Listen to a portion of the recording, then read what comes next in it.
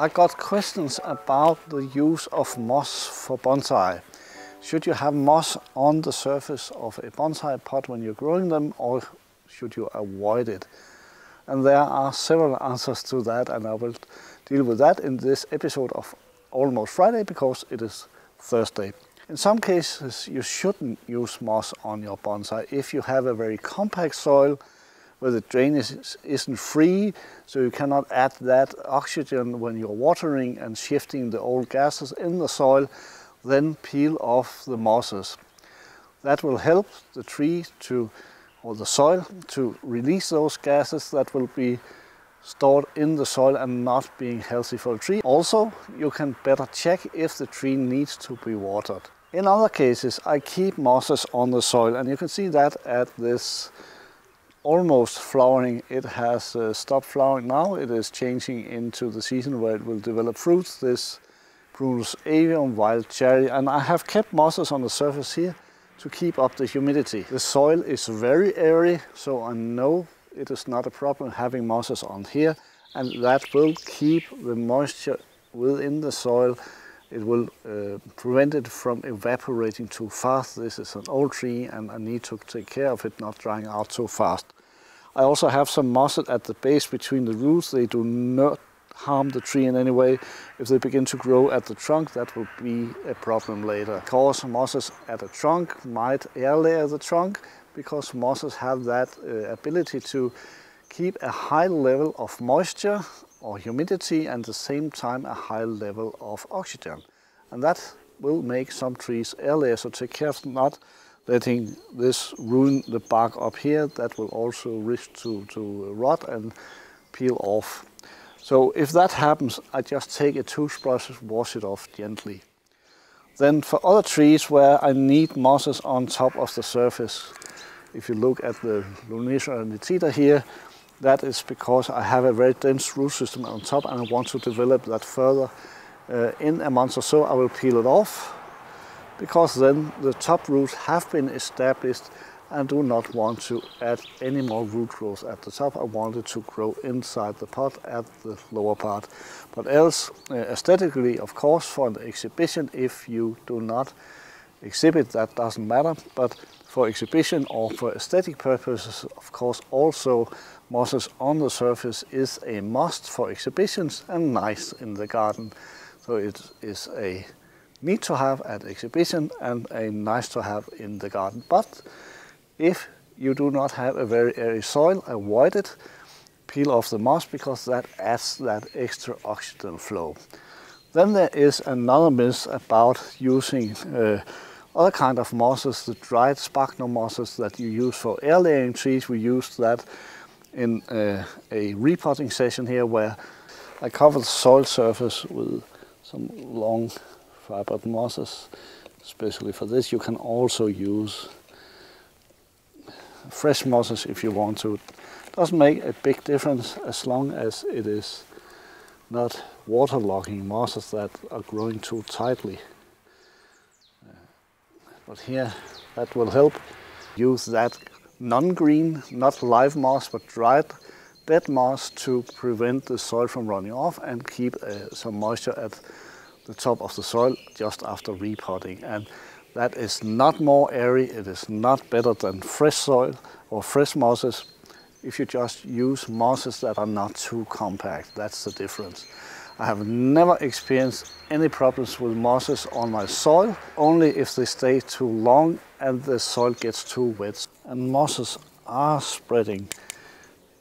I do not need them anymore here. I will take care of the tree not being too wet and begin to rot or air layer itself. In this case, I just remove the mosses because the soil is getting too wet. So it also needs a repotting fairly soon.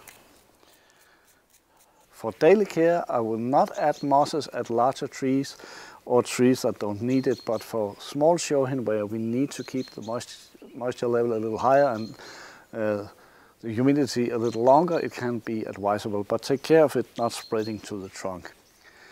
There are a lot of myths about mosses. What you should avoid are liver mosses or that rosette growing mosses that will kill the tree almost, because it will shut out any oxygen to the soil, and that is a killer for roots. Here we have the unhealthy mosses, and that is a clear sign that this soil is too compact and I need to repot this tree. But I remove it anyway before the repotting so it doesn't spread to the soil until that is done. Moss here, also the healthy moss, because that keeps the moisture level up too high at exactly this tree, so it's necessary to take some actions here. Remove that if that happens. It also is a sign on that the soil structure is too compact and too wet. That's where those liver mosses, they thrive best and they ruin the tree. So normally I do not put mosses on trees unless I want to establish a healthy root system. But in the garden for daily care it should not be necessary. But if you do like mosses, use them. They will not harm very much if you're just careful about having a very airy soil structure. I also use mosses for forest and plantings on a slab with keto soil, that is a clay soil inside here to keep the soil from running off. Then adding the mosses, because here the soil will evaporate the moisture from the soil very fast, because there are no edges lying on that bonsai pot that will keep the moisture inside for a longer time. But here it will just evaporate from above and the sides. Therefore the mosses helps keeping that planting healthy growing. So for compact soil structures, remove the moss immediately. In this case, mosses was added when the tree was repotted, because the roots are not reaching the edges of the pot yet. They are around here, that's where they reach, but they will grow out here eventually. But to secure that they would not dry out at the edges here, I added mosses all around, and inside at the older part I have just removed the mosses so I can begin to dry up that part and mature those roots. Then after the season, when the roots have grown out here, I can remove this moss or put it at the edges to protect the next growth period here. But most likely I will just remove it, because the juniper here needs a very airy soil and no mosses attached, so it also is dependent on the species we are working with. In general, avoid mosses at coniferous trees unless they have a specific purpose, because coniferous evergreen trees need a higher volume of oxygen. They need to avoid being wet for too long, where some deciduous tree or most deciduous trees tolerates being humid a little longer or need it so they do not dry out. There's a difference.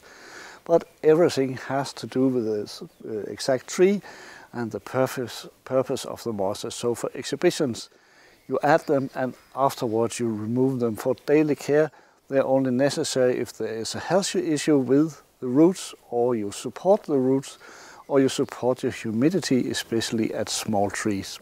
I will continue repotting, adding mosses where needed, and removing mosses where they have stayed too long. And obviously here at this tree it is necessary to brush that off so I do not air layer that trunk and keep it too wet.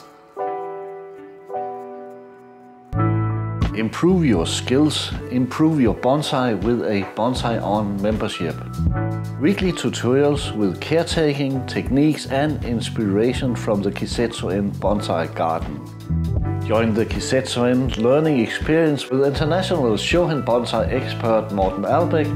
With a Bonsai-en membership you get immediate access to the growing library with hours of tutorials for beginners and experts. Also join the members live Q&A every month, where you will experience the friendly spirit of Kisetsu-en.